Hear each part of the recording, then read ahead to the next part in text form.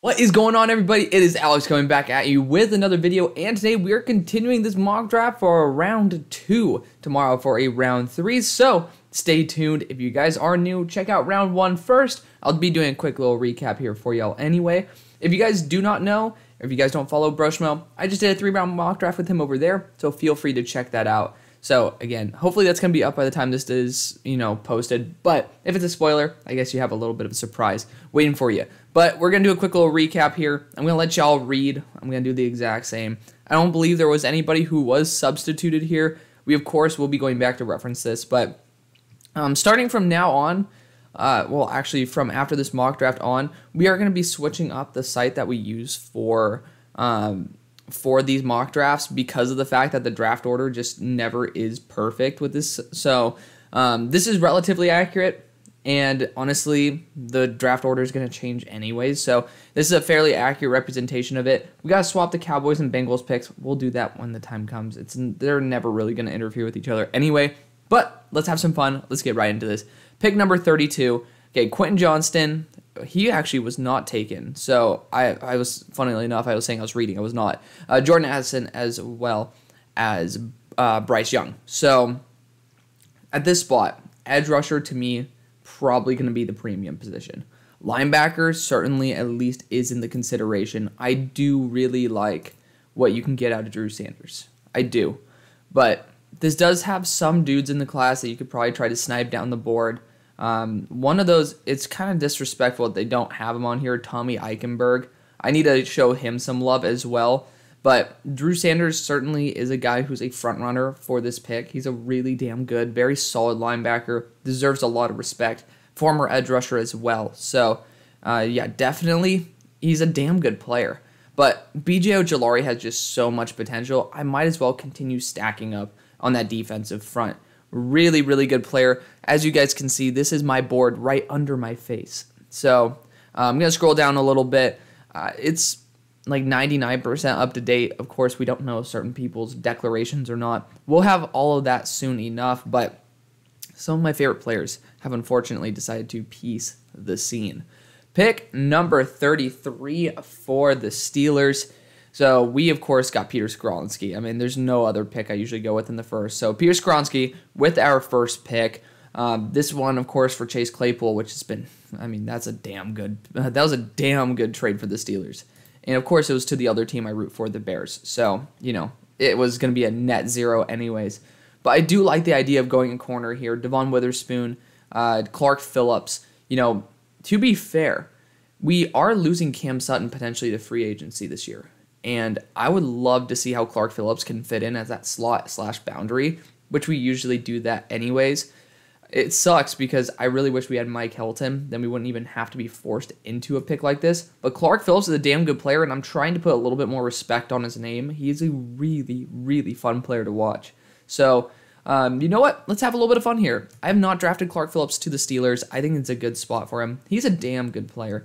And he's gone toe-to-toe with Jordan Addison, the one on the goal line. So I do like seeing those high-level wins. Eagles sitting here. A lot of y'all don't like the fact that I keep trading up with them. You don't realize the fact that Howie's been trading back so many times to pick up future draft capital because y'all aren't ready. You're ready. So getting the best value, to me, definitely seems like the right thing to do. There's not many teams with draft capital or the lack of needs that want to move up. So, I mean, you have to think about it. It does make logical sense for now Howie to be able to move up. He's moved up in, I think, the past couple drafts as well. A couple spots, which he's sent like a 3rd-round pick for. So I don't think it's out of the question to be able to go after, another player and be able to move up for him. But I digress. We'll do some mocks where they, of course, do not trade up. That's the whole entire point of me doing the no trades mocks in the first place, to see what would happen if they stayed at their spot. But, again, with our first pick, we went Myles Murphy. We don't have that pick here. We traded back so that Osiris Torrance could go to the Eagles. Not to the Eagles, to the damn Seahawks. I don't know what I'm saying. But at this spot, I think Garrett Williams is a great get. You don't know exactly how heavy your man versus zone is going to be. Garrett Williams tore his ACL. The reason I haven't been drafting him is because I thought he was going to return. But he tore it earlier in the year, so he will be back. And he was a phenomenal talent. Phenomenal. He was a top 15 guy for me. So I love him to death. I'm so excited that he's at least able to be drafted at this spot. With the ACL tear, he's number 35 on my board, which, I mean, hell, if you traded back, you got some extra draft capital, seems like the right thing to do. Pick number 35 for the Rams. Apparently, Matt Stafford ain't going to be retiring. So, I don't necessarily agree with that. I think he should retire. You got your ring. Now you're having injuries pile up. Like, there's no real reason to not retire. But Darnell Wright, I think that's great. I love the idea of Darnell Wright here.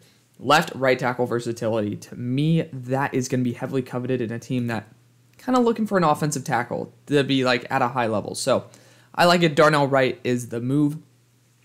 Pick number 36 for the Cardinals. Man, with the first pick, we traded back, didn't we? And we got Kelee Ringo. So that's kind of a dream scenario. I think you got future first from that as well. So you traded back, you got Kelee. Now I think is the time to address offensive line. Right tackle still is a concern, in my opinion. I don't think Beacham's going to necessarily come back, but everything on that offensive line, also a concern. So I'm pretty happy with any choice here. John Michael Schmitz, Andrew Voorhees. I'm going to go with Voorhees. He's a day one starter. You want to protect Kyler Murray as much as you can, and he's going to be that guy who just steps in immediately and plays at a super high level. He also has tackle versatility in case that ever works out at the next level. Pick number 37. So Will Levis on the squad. Man. I mean, Devon Witherspoon feels like he could be definitely a top-tier option for the Colts. Now, we still have some good we have linebackers on the board that are really good too. Not the team that I would take him to, but that just popped into my mind. Definitely somebody who I would want to at least think about getting. But Blake Freeland's here. Address the offensive line. I know corner is a position to look at, but there are some guys like Darius Rush down the board that definitely have some form of potential. Pick number 38 for the Falcons. I'm curious what we did in the first. I would not be surprised if it were an edge rusher. Who was it? Where the hell is their pick? Oh, wow, it's at pick 7. Man, I keep forgetting. I'm like so used to them being at like 12. Jared Verse, nice. I still think linebacker in the second feels like it could be certainly a thing. Corner as well could certainly be a thing. Devon Witherspoon, not necessarily the guy I would go after. Tyreek Stevenson is somebody who I would trade up for at the end of the second. I do like Tyreek Stevenson a lot. I think is he visible for you guys on here? No, he is not. So I'm trying to see. There he is, 54 on my board. I do like Tyreek Stevenson a lot. So edge rusher solved. Defensive interior, still a big need. And I think that Tyler Davis definitely should be on a short list of dudes who go in this range. He is a really talented edge rusher. I do think he's going to go higher than expected. He's going to shine out at the Senior Bowl. He really is like a much better version of what we saw last year. And it's the guy out of Oklahoma. I keep forgetting his name. But Perion Winfrey. I'm going to have him. We're going to go Tyler Davis here. He's a special, special talent. I don't think that people really have watched the tape enough to say that Tyler Davis is not worth this pick. Really damn good player. I have a lot of respect for Tyler Davis. Pick number 39 for the Panthers. So, again, we moved up. We were balling, man. We moved up, and we got ourselves some C.J. Stroud. Which, again, y'all can debate whether Matt Corral is going to be that guy for you or not. I respect that. But the fact is, this mock definitely assumes that would be the case. Devon Witherspoon does not seem like he's out of the question for this pick. I think that like most Panthers fans are clamoring for a corner, so I do think that should be on the short list of positions to go after as well. Edge rusher, there are still some phenomenal players here. Nolan Smith definitely feels like a type of guy to fill in the Hassan Reddick role. I love that fit personally. I think that I would want that above all else, but I'm going to make a small trade here. And I'm giving a middle finger to one of my teams in divisions, the New Orleans Saints. So we're jumping them, and we're having the Raiders move up here. I'm kind of done using the numerical chart because we all know it's just a rough approximation. We're going to be offering 137. It is a fairly solid offering. We're going to get the same guy anyways. So the Raiders are moving up. Just like Tanner McKee. above the Saints. Tanner McKee fits exactly the system that McDaniels runs, so I think that actually be a very beneficial system for him. Pick number 40 for the Saints. Edge rusher, like defensive line, we should just say defensive line, is a big priority. And I love the idea of going Keon White. I think that have I already drafted the love of my life? I think I have. Didn't I? I did. Love it. Isaiah McGuire. Isaiah McGuire is like a dream pick for this team. So looking for someone who's about like 270, like 265, 270 plus, maybe even up into the 280 range. So for me, when I see that, I'm looking at Keon White. I do like Keon White in this range, but Carl Brooks feels like a phenomenal option. Great player. He deserves a lot of love. And I don't even know if I have him listed up there yet, but he's a really, really special player. And he just doesn't go up against high enough level talent to get like reps where you can really see the projection. But he dominates at a lower level, and that's all you can ask him to do. It's not like he can force to play against higher level competition. He does a great job. So got to show some love to Carl Brooks there. Pick number 41. So we move back, and I think this is a good time to get Nolan Smith. He's a special edge rusher. Devon Witherspoon would have been awesome, but again, I just don't think that it's as big of a need as getting somebody of the talent level. It's not as good value as getting the talent level of Nolan Smith. This pick, man, I'm having a hard time not going Tyreek Stevenson. I am, because this dude is, he's 6 foot 212. He's a big dude. And our first round pick was Quentin Johnston, trying to play some defense, so to speak, against Houston from not having to get him. So I'm definitely looking at that. That's a big one for me. But I also want to look at offensive line. And there are some really good players in here. There's some really good players. But I think going after Tyreek Stevenson is well worth it. Again, he's going to have a really good RAS because of his size as well. He's a very big dude. He's going to run the 4.4s. He's able to track very well in man coverage. He's exactly what you're looking for in a scheme fit. So this is a guy I would certainly be circling on my board as somebody to grab in day 2. He might be there in round 3, but I just got to show some love for a player who I'm very passionate about. Pick number 43 for the Browns. Josh Downs certainly is a fun option for the team. I want to go Jalen Hyatt here to be a nice compliment to Amari Cooper. He's just falling too far. I'm a big fan of Jalen Hyatt. As you guys can see, he is number 28 on my big board. I really like him. Pick number 44 for the Steelers. So we ended up going after Clark Phillips. Could have gone Devon Witherspoon as well here, but you never know. Linebacker Drew Sanders is still on the board. I think that's the position to get at this point. I know we need to fix offensive line, but I want to change things up a little bit. I always go offensive line. I haven't gone Drew Sanders or Clark Phillips for this team, I don't think ever. So they're both fun options to play around with the idea. Pick number 45. Now, Josh Downs would be a fun option if this team liked guys who are, above 200 pounds or below 200 pounds at slot. Parker Washington's exactly that, but I'm never going to say that he's going to be a second-round pick. He's not going to test well enough. So, for me, I want to get a hyper-athletic tight end. That's Luke Musgrave, but listen, Mercedes Lewis 2.0 here. Darnell Washington. I'm glad that I came to that conclusion and then realized other people have come to that conclusion. Definitely feels like a really cool, it's a really cool coincidence. Definitely feels like a perfect fit for a guy, even at his age, is still working so well in Green Bay's system. So, yeah, you're getting the younger version of Mercedes Lewis. That's great. This pick for Seattle, we already got offensive line. We've already gotten, what did we get earlier in this? Oh, we moved up. So we got Osiris Torrance. We have AR. We could try to go I'm trying to see, because I remember there's another Florida guy that you guys were telling me to go nab at this spot, and I'm forgetting who it is. I'm just blanking on the moment, but Justin Shorter. That would be so fun. Not going to do it. I would love to, not going to do it. We're going to go Luke Musgrave here. He is a super talented tight end. You guys value tight end at a very high level. There's a lot of rumors of Michael Mayer to this team, but Luke Musgrave, he's pretty much everything that you'd probably want from Noah Fant, but probably at a much cheaper rate in the long run. Noah Fant is up for a contract next year, so being able to get a hyper-athletic tight end on a contract for 4 years at least, not a bad idea. And he's also pretty close to Seattle. They're up in Oregon State, so you're at least able to have your scouts have pretty much enough eyes on. Not this season because he got injured early on, but man, he's going to be a freak. I love Luke Musgrave. Pick number 47 for the Patriots. First round, we went tackle. I don't even need to check it. This round, Devon Witherspoon is falling a little too far. Definitely feel like it would be a good move to be able to go after Devon. But I want a team to trade up for him. Because Patriots, yeah, you go for corners in round 2, like Joanne Williams, but you guys have been having your bread and butter there in the later rounds, and I respect that.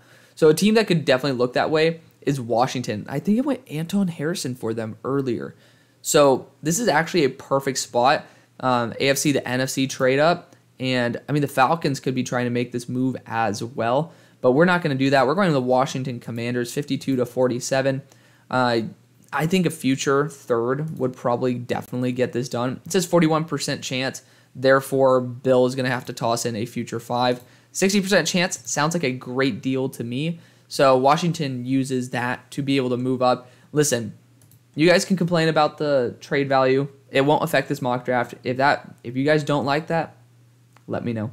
Just don't be a dick about it, because I would love to hear your thoughts. But I do think trading up, you're pretty much having equal pick value in that circumstance. If it is 60, that means that, both teams are fairly balanced on that. Pick number 48 for the Jets. So I went after, did I go after a safety in round 1? I just have this weird gut feeling I did. I went after Trent Simpson, even better. I love it. I think offensive line needs to be addressed. I do. And center definitely is on a short list of positions to be offed. So I think that John Michael Schmitz is definitely a day one dude. You're just going to help out the run game. I think that's a very smart thing to do.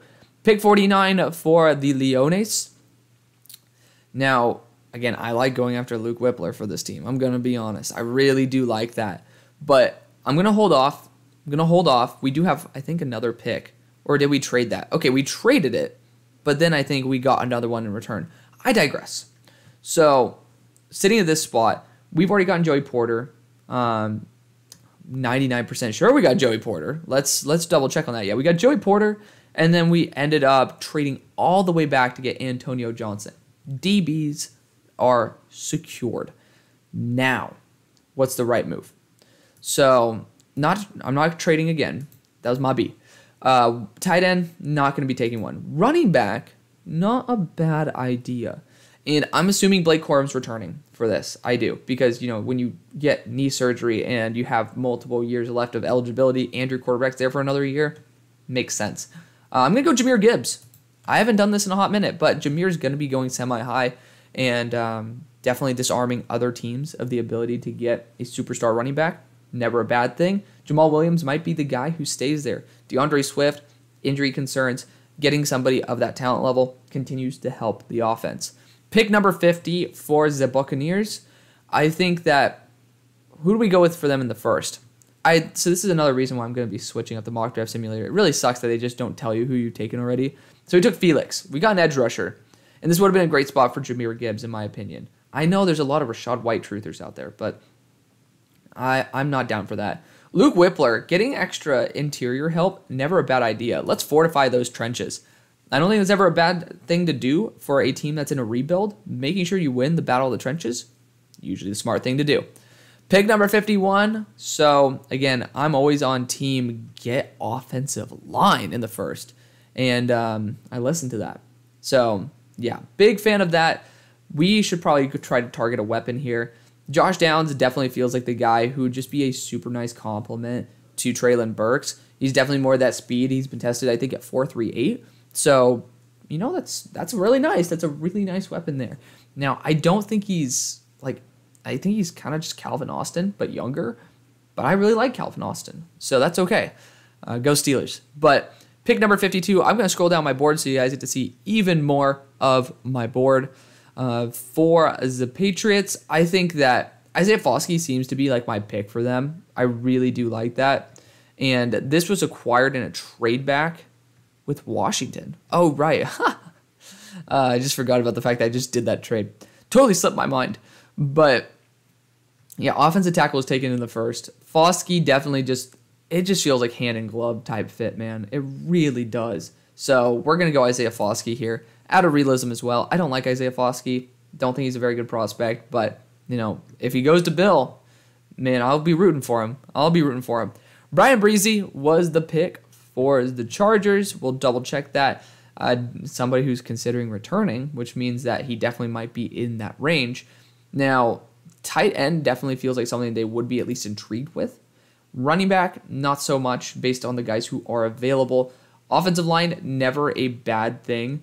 I do like Mozzie Smith in this round for them, but again, we already took a defensive interior. Not going to be doing that. Linebacker, never a bad choice. Obviously, they've been able to spend high round picks on linebackers, but receiver, I know a lot of people say they don't need one, but Zay Flowers is here. I'm going to take him. He's a nice deep threat. He's able to play on the outside as well. Just somebody who's really special, does not get enough love. I feel like he gets a lot of love, but it's not like no one really cares. It's weird. It's a weird type of love. Like, he'll just be featured in a mock draft, but he won't actually get the credit that he deserves. Like, this guy straight up ate up Andrew Booth for lunch, and he's everything that Boston College was last year. I mean, BC's going to be awful without him. Maybe they won't. Maybe we'll see that they aren't. But Zay Flowers is a really special talent. So pick number 54, Cody Mock could be a pretty interesting target for this team because he's so athletic. Definitely somebody who I'd be at least intrigued with moving to a right tackle. A tight end, Dalton Kincaid is he's such a good fit. Let's go Dalton Kincaid. Really good player. I mean, again, you guys might think it's disrespectful to take guys like Luke Musgrave and Darnell Washington above him. They're all really good players. They all play a different role. Dalton Kincaid's more well-rounded. Luke Musgrave's a deep threat almost as a tight end. And then Darnell is just 270. So he's literally just an extra tackle. Pick number 55, not 255. So Giants, I love going AR for you guys. Did not do that. We decided to end up going Brian Branch, which is a nice, versatile DB. I'm going to go a linebacker here. I think fortifying the defense, continuing to do that is a very good idea. Jack Campbell is just such a consistent dude. I love it. The Bears. So we're finally back on the board since Jalen Carter. I used to love Will McDonald, man.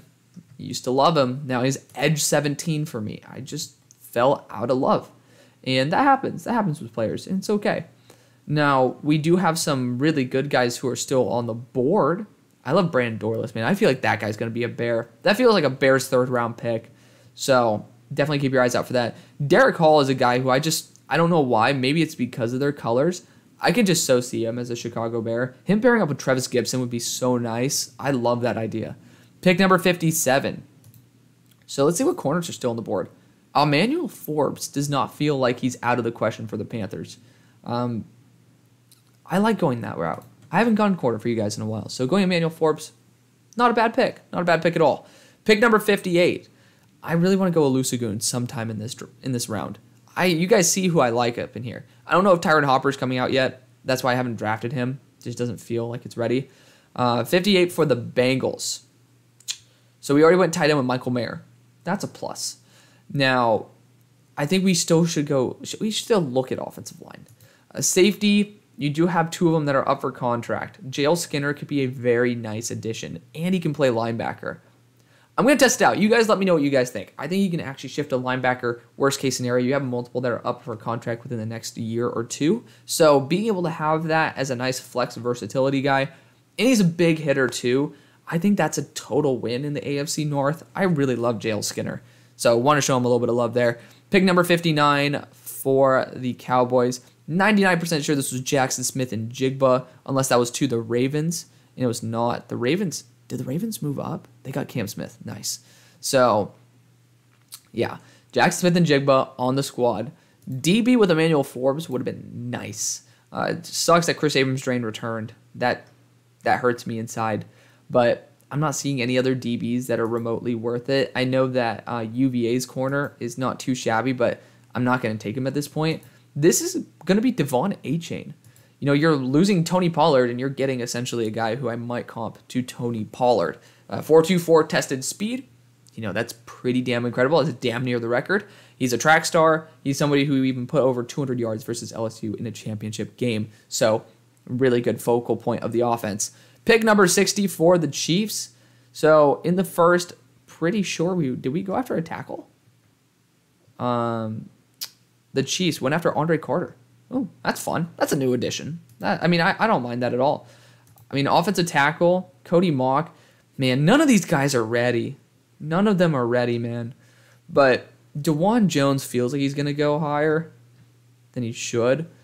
Oh, that sucks. I mean, I'm not going to take a tackle for you guys. I can't do that.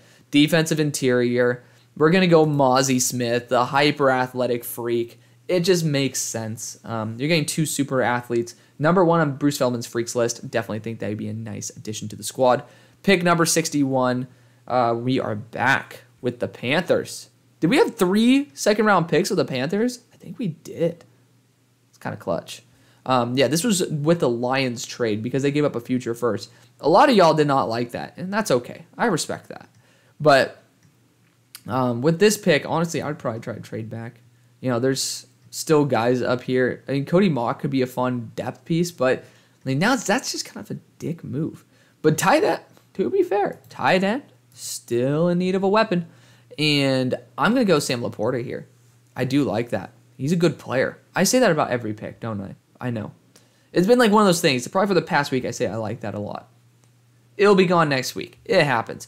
But I do really appreciate the fit of Sam Laporta on this squad. Good blocker. He had just a really bad quarterback throwing on the ball. So being able to have just a nice, solid receiving weapon, never a bad thing. So I'm going to scroll down a little bit more so you guys get to see even more on my board. There's Mozzie.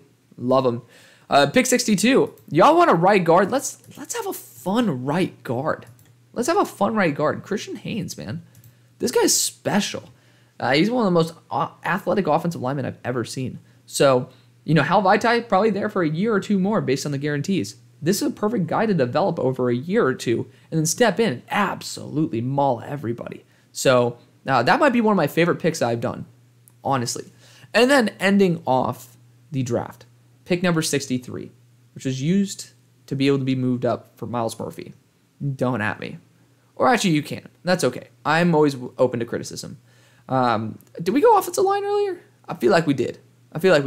Andrew Voorhees. So we got Andrew Voorhees as well as Keely Ringo. That is a nice duo. I still think offensive line should at least be in the consideration. And Olusegun as a center, not a bad idea. I do not want for Billy Price to ever play another snap of football. So Olusegun, step in. We all know that Rodney is probably thinking of retiring. So Olusegun going to be pairing up with Andrew Voorhees, 2 6-year seniors, being able to hit from the ground immediately running. Love it. So that's going to be the video. Check out tomorrow for round 2. Thank you guys always for supporting. See you on the far side. Peace.